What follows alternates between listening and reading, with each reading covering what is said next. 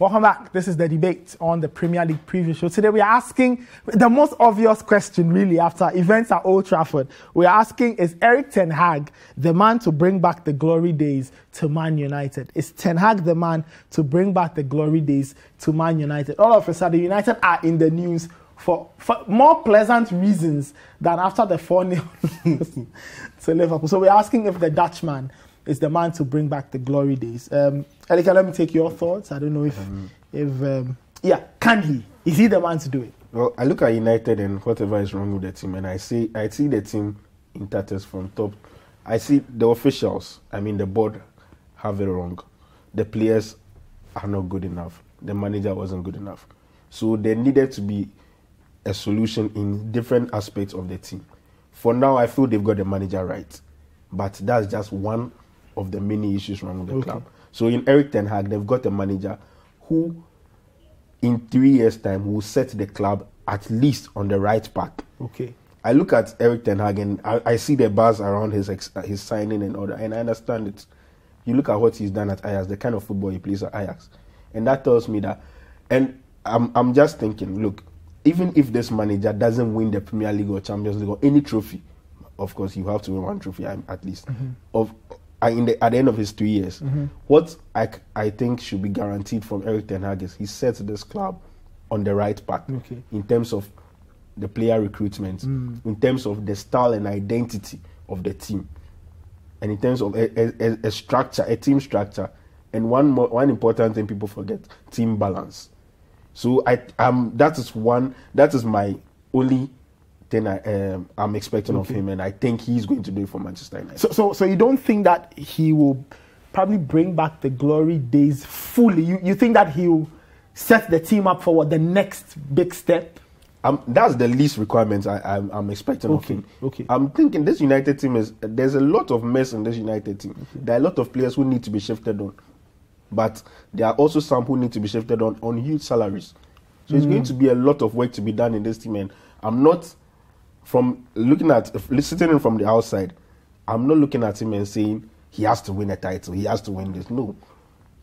If I was a United fan, I would be thinking, allow this man sort out the mess. Then maybe even if he's not able to win at the end of his 3 years, he sets the team up for someone to come take. Okay. You mentioned United having problems in layers, so you feel that the coaching appointment makes sense. Yes. So what do you think should be done to clean out whatever problems there are? In the last few years, United's transfer strategy has been very poor. I do not think they buy with a plan, and it's something I've tried to find explanation to some of their transfers, and I think what they do is have players scouted for a long period of time, and when they do not get some targets they want initially, they just go in for those ones. Not necessarily in sync with the coach's plan or maybe whatever they want to do with the team. So that is my major criticism for them. So for that, they need to get it right. They need to get someone to take care of the transfers. Okay. So that is also one at the official level.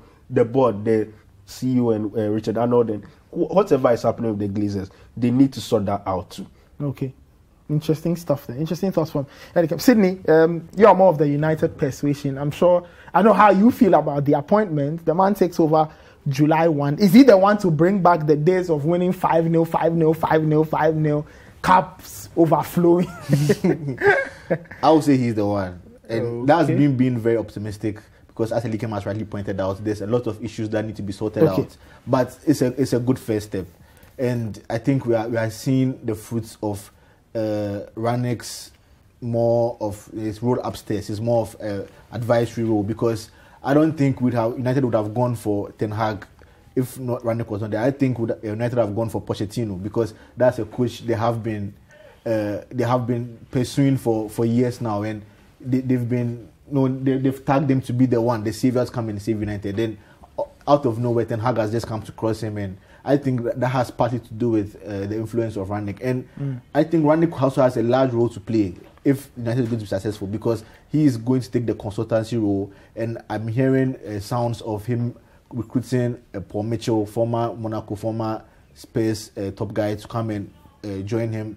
There are rumblings of In which role? As well, technical director? Yes, as a director. So Darren Fletcher leaves? Yes, Darren Fletcher leaves. That excites me greatly. Because you see people like Fletcher, what's their qualifications to be in the position they are at United? Look at people like John Mehta. What are their qualifications to be the head of planning a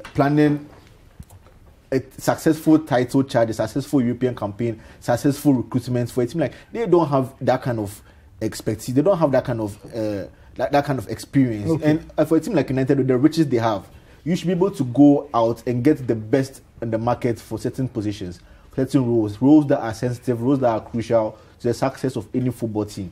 And United have been stumbling all over the place, getting this wrong time and time again. At least now we have seen Woodward out. Now we have seen just this week news came out that the club's head coach, head scouts, and head of recruitment have also been dispensed with, awaiting new appointments from, I think, advice from Rangnick or dictate who comes in next. So it's looking like there are a lot of positive moves being made behind the scenes. And there will need to be more of that to provide Ten Hag the framework in which he can succeed, because he has the ideas. We have seen what he can do. We have seen the kind of football he can play.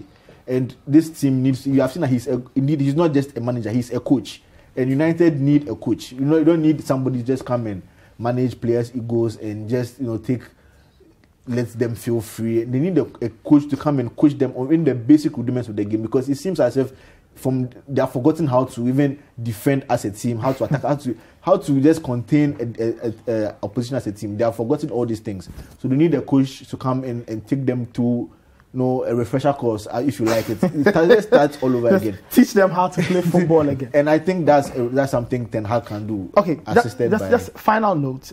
Both of you seem to think that Erik Ten Hag, at least in terms of the appointment, makes sense. What do you think should be the first thing he does? Between now and when because clearly between now and when he officially takes charge, I'm sure he will be making moves on the quiet. For me, off the top of my head, I think it's one issue that is prevalent in this Manchester United team. What does he do with Harry Maguire as captain of Manchester United? It is one of the issues he needs to sort out, because you feel that he should. It's a priority. It has gone beyond trolling to actual abuse at a Manchester United captain. The Manchester United team has a lot of issues tactically, but when you look at the main issues, what he can solve right now without even starting the job, is what he does with him as a captain.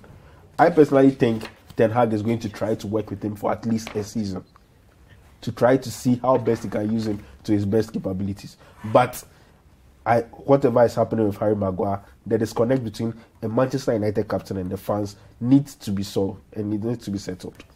Okay. Sydney. The first thing he has to do, he has to get in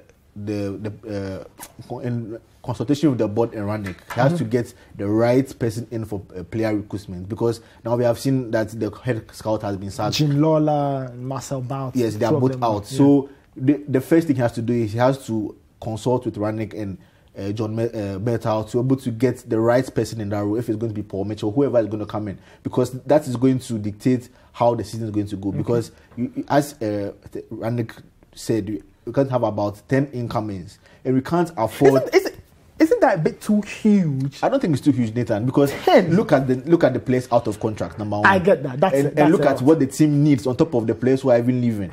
But I think it's about 10 new players. You have to integrate, groom, teach. He himself has to understand this league. Yes, and then the need to do it because he's now coming in fresh with new ideas, with a new style of play. So he can only implement that with players who can fit what he wants to do in the long term, in the medium term. So I don't think 10 is. I think if it was up to me, 20 will be good enough, because I don't think any of the players in the team right now, De Gea, I don't think he deserves. You can go to one by one. And none of them, so it means essentially United have to essentially put together a new team ahead of next season. A fresh new team. Hungry players, players with desire, players who are not coming just for a paycheck, players who are not coming to just compose stuff on their Instagram and Twitter, and they said new players who are hungry, who have the desire to represent the team to the best of their abilities, and that's what needs to be done. All right, we'll see what happens to Man United. Erik ten Hag officially starts work on July 1. We'll see what recruitments are done. Ragnick says as many as 10 players could potentially come.